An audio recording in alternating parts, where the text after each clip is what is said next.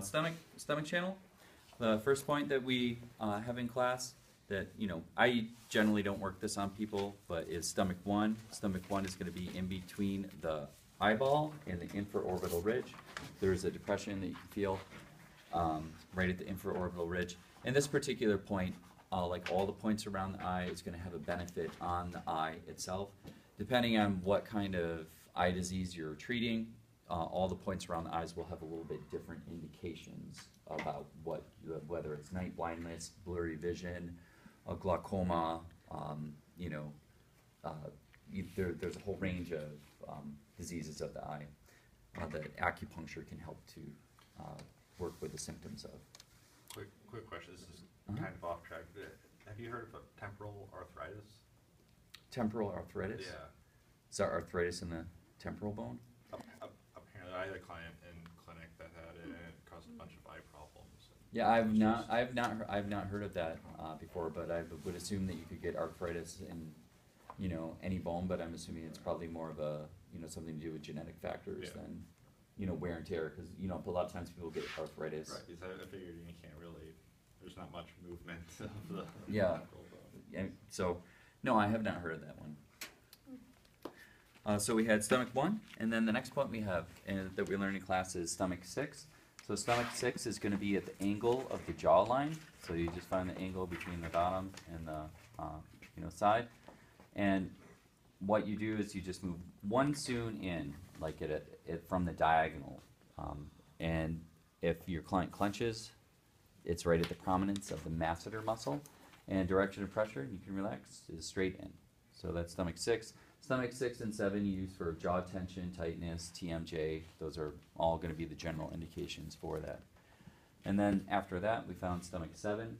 Stomach 7 is going to be just below the zygomatic arch of the zygomatic bone. But that's how the books will describe it. But really, if you go to the tragus of the ear, another way to find it, it's going to be about 2.5 soon in front of the tragus of the ear. That's where the depression is. And the pressure is in and then angle upward slightly. And that's stomach 7. Then from there, the stomach meridian is flowing up to stomach 8, just inside the angle of the hairline. And then stomach meridian flows down through the throat. And then it moves 4 soon out below the clavicle on both sides. Runs directly on line with the nipple. And then when you get to about the sternal angle, the meridian moves 2 soon in. And then we have a line of points moving downward, 2 soon lateral from the umbilicus. The next point that we found in class is stomach 25, 2 soon lateral. And this is the move point for the large intestine. And this particular point used for general digestive issues. And it will also help to harmonize the function between the large intestine and the stomach. And when you're working at this point, you have to work deep enough to get to the muscle wall to actually work into this acupressure point. So that's stomach 25. Pressure straight down? Yep.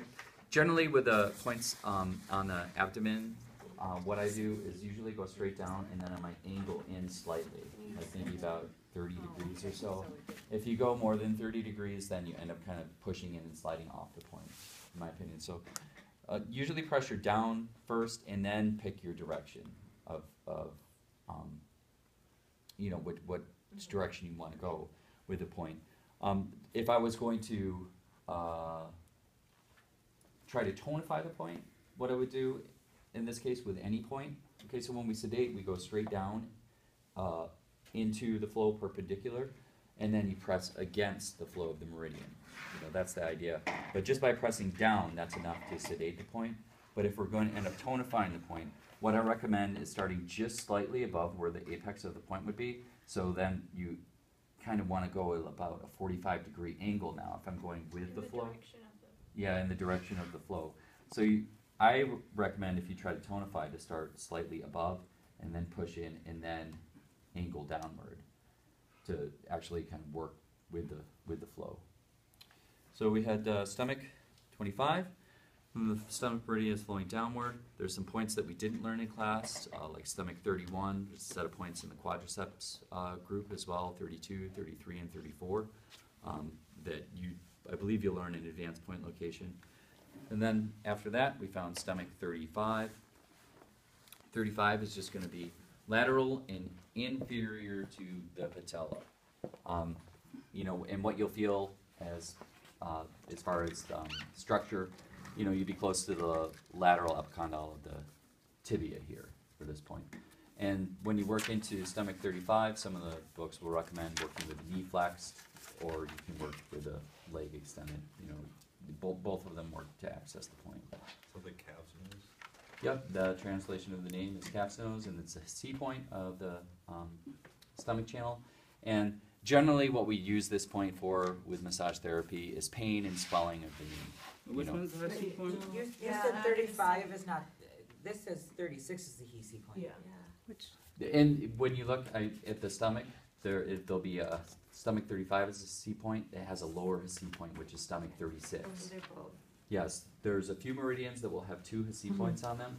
Oh. In this case, this one has two, so they call it the upper. They just call it the C, and then the lower C is stomach 36. So sorry for confusion there, but stomach 35 here, pain and swelling in the knee is what we generally use it for.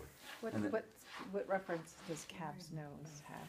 Calf's Looks nose like a calf is nose. just kind of they think if you look at the knee on both sides with the depression underneath the Oh. patella, that it looks like a calf's nose. Okay. That's How the cute. idea. Okay, so next we have stomach 36. Stomach 36 is going to be 3 soon below stomach 35, so it's just going to be off the crest of the tibia. I think you get more sensation if you roll a little bit more into the musculature than just pushing right between the muscle and the bone for this point. Stomach 36, you can use to tonify, chi and blood in the body. It'll help circulate chi and blood. This is leg 3 mile, so use it for fatigue and weakness in the lower leg from overuse. And just in general, for musculoskeletal, massage therapy, this point can really help loosen up the anterior musculature of the lateral leg when we're at the point. This will also have an effect on digestion, and it'll help redirect chi flow in the proper direction. So that's stomach 36, and then from there we have stomach 38 and then stomach 40. So if you measure from stomach 35 to stomach 41, there is about 16 soon there, and stomach 38 is listed to be 8 soon below stomach 35. So stomach 35 is here. There's 3, 6, 7, 8. For stomach 38, you're just moving right off the crest of the tibia for this acupressure point. And stomach 38, again, you can use for lower leg tension. I'd like working stomach 38 and 40 on people who are on their feet a lot or biking, running. People, a lot of times people come in with a lot of tension, tightness, sometimes pain, shin splints. This is a good acupressure point to work. And this point is also known to treat unilateral shoulder pain. So shoulder pain on one side.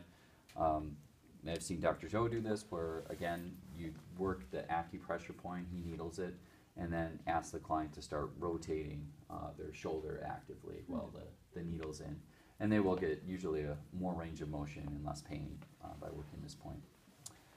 And then next is stomach 40. Stomach 40 is just going to be a finger breath, so lateral to stomach 38, a finger breath is, maybe like a quarter to half a soon. But really you just roll over the musculature, and now you're kind of in the more medial aspect of the tibialis and anterior. And then underneath you're going to have extensor hallucis longus and extensor digitorum underneath as far as musculature coming down and connecting to the toes. Stomach 40 is the Lu connecting point to the spleen. This point is known to help clear phlegm and dampness from the lungs as well. And then I'd say just in general you can use this point again for lower leg pain, tension, tightness. Then moving downward, we have... This the connecting point to what? What's that? This connecting point to what? The spleen. The spleen? Yep. Okay. Then next we have stomach 41 in between the tendons of extensor hallucis longus and extensor digitorum longus. Very similar feel to Li5 in my opinion. And with this particular point, what you do is you press down and you're right in between the articulation between the tarsals, foot, and the tibia and fibula. And then what you do is you press in and then ankle upward for this point to really work into it. And this point you use for pain and swelling in the ankle. Like all the points, again, as you get more to the extremities, stomach 41, stomach in 44 are going to have indications for redness in the eyes, tension, tightness in the face and jaw. They'll also have indications for like a frontal headache as well. So stomach 41 here. Then the next point that we have is stomach 44. 44 is going to be in between the second and third toes, 0.5 soon proximal to the margin of the web. And again, indications for this point are going to be headache, clearing heat from the face, eyes, and now this will help clear heat from the stomach as well. And to work this point, you squeeze from the top and the bottom, and then you pull towards yourself.